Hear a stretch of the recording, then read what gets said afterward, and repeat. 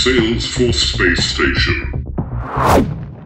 Hi everyone, on this video, I'm going to teach you how to configure your personal email signature in Salesforce. So the list of topics to discuss will be where to add your email signature, how to add images in your email signature, the considerations when using email signature, and how to configure or further customize your email signature. So let's dive into it. So first topic to discuss would be where to add your email signature.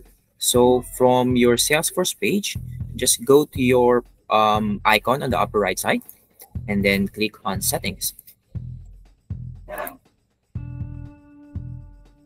Once you're here, from the quick find box, search for email.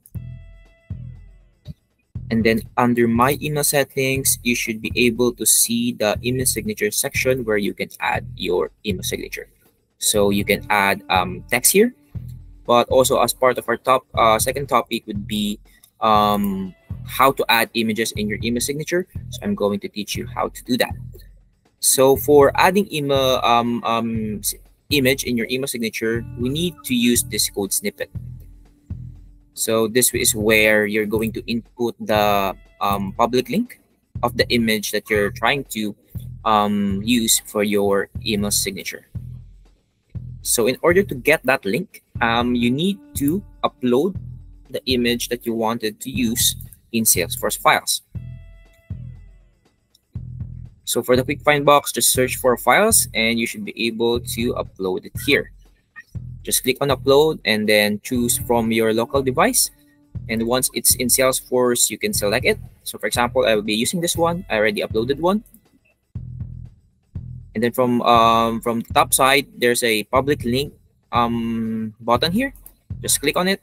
So if you haven't generated a public link yet, this copy link button will be replaced by generate public link. So just click on that. It will just take a few seconds, and then after that, it will show you the link.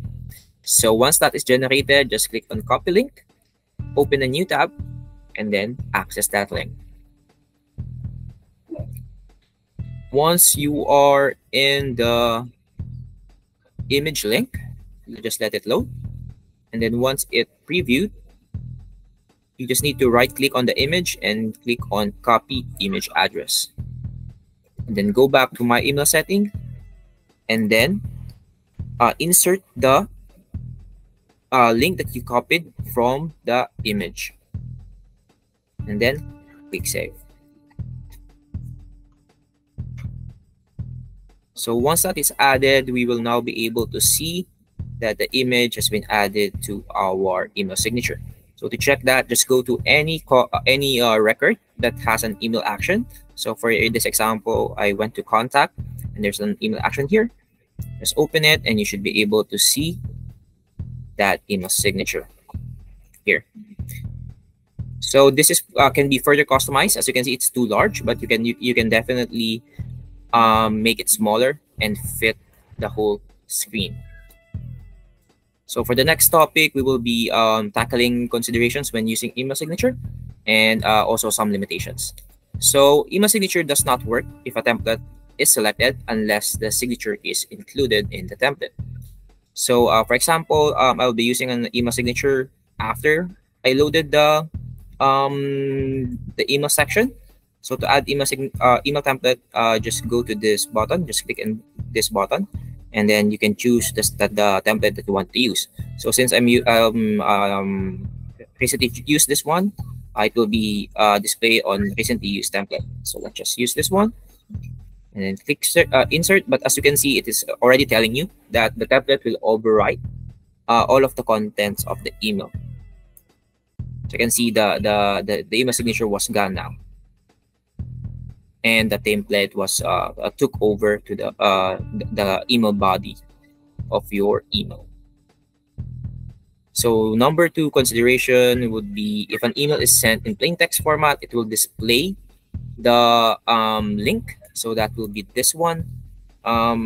If your email was sent as a plain text, it will not render this image. Instead, it will just render this line of code. So just make sure that if you are using an image in your email signature, to always send it out as an HTML email. Number 3 consideration is you can use the email signature, the sender signature merge tags in your template in order to populate your email signature. So let's just go back here. This is what I'm talking about. So as you can see here, I put this sender signature merge field here, and it will automatically pull my email signature once I send this email or this template. Just a few considerations that when you use the merge field, it will render it as text. Again, if it's as text, it will not render this image. Yes, it will not render this image link. It will just put in your email signature this line of code. So once you send this one and you have an image in your email signature, it will be sent as link and not as an image. So that's one of the limitations when using sender signature merge field. So let's move on to the next topic. As I've mentioned, you can further customize your email signature. If you know how to do HTML coding, you can definitely do a lot more with the email signature. You can configure the text size. You can configure the text color, and you can add more formatting into it. So to test that one, I already have a readily available HTML code that I'll be using. So I'll be just pasting it here. So that will be the line of code that I created prior to this session, and I'm just going to use that as an example. Once I click save, I'm going to refresh this page and then open the email button again.